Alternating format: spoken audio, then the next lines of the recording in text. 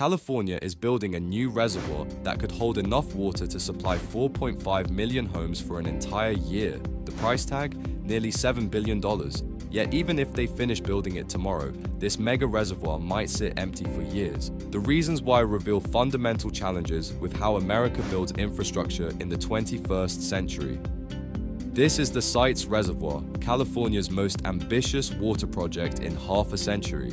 If completed, it would become the state's 8th largest reservoir, capturing excess water from the Sacramento River during wet months and storing it for droughts. On paper, it sounds ideal. California needs more water storage. Climate change is making droughts longer and floods more intense, and after decades of planning, construction is finally moving forward.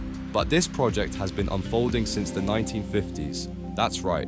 This reservoir was first proposed over 70 years ago during the Eisenhower era, with modern studies kicking off around 2006. So why is a project everyone agrees we need taking so long to build? And more importantly, why might it fail even if it succeeds?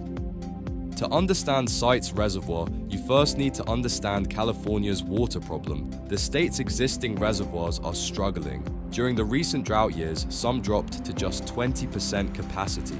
Lake Mead and Lake Powell, which California partially depends on, hit record lows. Meanwhile, atmospheric rivers dump billions of gallons of water that simply flow out to sea because there's nowhere to store it. According to the Sites Project Authority, in April 2025, they calculated that if Sites Reservoir had existed during recent wet months, it could have captured over 550,000 acre-feet of water. That's enough to supply 3 million people for an entire year, water that instead rushed past Sacramento and into the Pacific Ocean.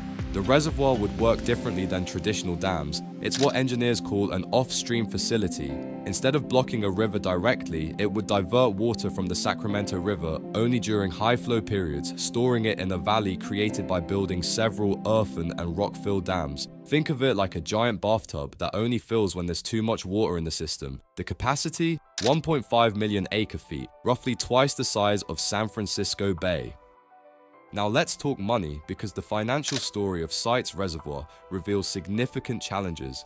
When California voters approved funding through Proposition 1 in 2014, the estimated cost for storage projects like Sites was around $2.7 billion statewide, with Sites' share initially pegged at about $2 billion. By 2021, that had climbed to $3.9 billion.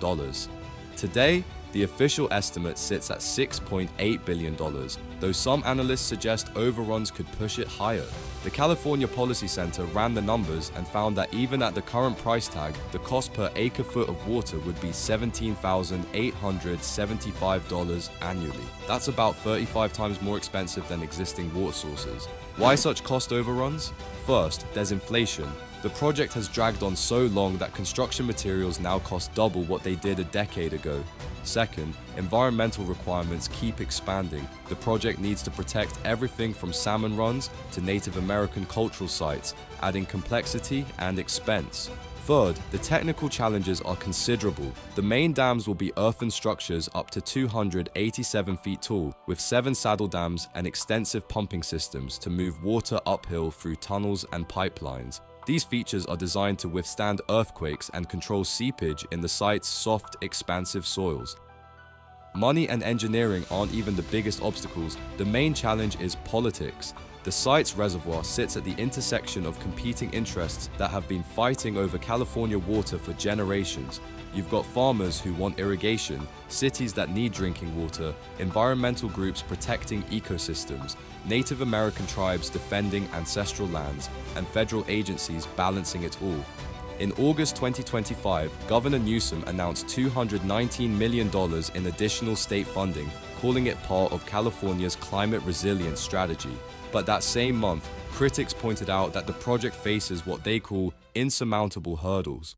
The situation gets complicated with legal challenges. Environmental groups like Friends of the River and the NRDC have filed challenges under California's environmental laws, arguing the reservoir could reduce water flows downstream and harm salmon populations. They dispute the basic math, claiming the reservoir might yield as little as 22,000 acre-feet per year in dry conditions, not the 240,000 acre-feet annually that proponents promise on average. And then there's the displacement issue. Building sites would flood about 15,000 acres of pristine grassland and oak woodlands, along with 144 cultural sites sacred to native tribes. These aren't just statistics, they're irreplaceable habitats and heritage, and many argue the mitigation plans don't fully address the losses. A critical concern is that even if Site's reservoir gets built, there's no guarantee it will have water to store. Climate scientists are raising red flags about the project's fundamental assumptions. The reservoir depends on excess water from the Sacramento River during wet periods. But what if those wet periods become less frequent? What if the river itself has less water to spare? Recent studies suggest California's snowpack, which feeds the Sacramento River, could decline by 30 to 40% by 2050. Atmospheric rivers might become more intense but less predictable. The very climate patterns the reservoir is designed to buffer against might make it obsolete.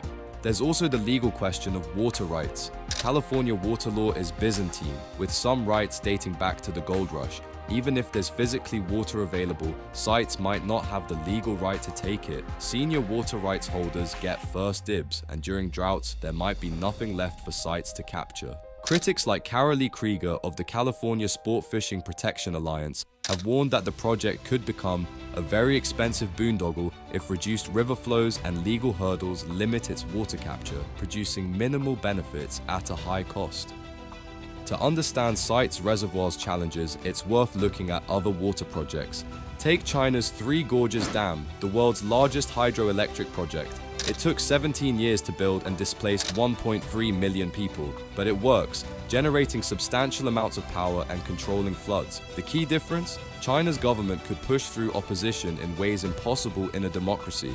Or consider the Hoover Dam, built in just 5 years during the 1930s. It came in under budget and ahead of schedule, but it was also built in an era with minimal environmental review and worker safety standards that would be criminal today. Nearly 100 workers died during construction. The closest American parallel might be California's own Diamond Valley Lake, completed in 2000. It took 20 years from conception to completion and cost $2 billion. The important point, it's worked exactly as designed, providing crucial backup water during droughts. The lesson? These projects can succeed, but the timeline and cost in modern America bear no resemblance to historical examples. So where does Site's reservoir stand today? The project has gained significant momentum this year. In January 2025, the Site's Project Authority announced competitive procurement for a $3 billion construction manager, with proposals submitted in March and a contractor selection expected by year-end, now just weeks away.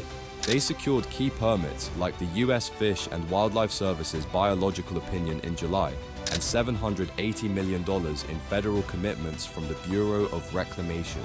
Groundbreaking is targeted for late 2026, with full operations by 2030. But even optimistic projections show the reservoir wouldn't be fully operational until 2030 at the earliest. That's 15 years after voters approved funding and over 70 years after early concepts were floated. The project has some genuine wins. National status from Proposition 1 in 2014 ensures federal support, and multiple water districts have signed on as partners. Yet challenges keep mounting. Technical reviews are ongoing, environmental permits are still pending, and the fundamental questions about water availability remain unanswered. The Site's reservoir story is about more than just water. It's about how America has lost the ability to build big things quickly. Environmental reviews that once took months now take years. Lawsuits can delay projects indefinitely. Costs spiral while nothing gets built. The very safeguards designed to protect communities and ecosystems have created a system where even necessary projects face near impossible obstacles. The paradox is that climate change isn't waiting for our bureaucracy to catch up. Every year of delay means more flooding, more droughts, more communities without reliable water. The perfect has become the enemy of the good, and in trying to avoid all negative impacts, we might be guaranteeing worse outcomes.